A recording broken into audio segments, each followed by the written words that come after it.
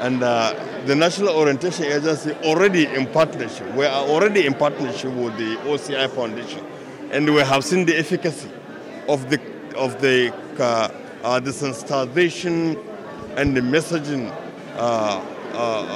strategy that has been deployed. Because issues around cancer, cervical and breast cancers, especially in our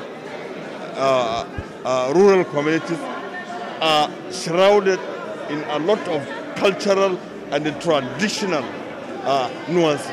And we in the NOA are trying as much as possible to work with the rural communities, especially the community leaderships, the community ombudsmen, religious leaders, traditional rulers, to get together and develop a messaging strategy that will resonate with the cultural and the traditional beliefs of the people, so that more culturally, traditionally acceptable measures are taken towards fighting the twin evils of cervical and the breast cancer.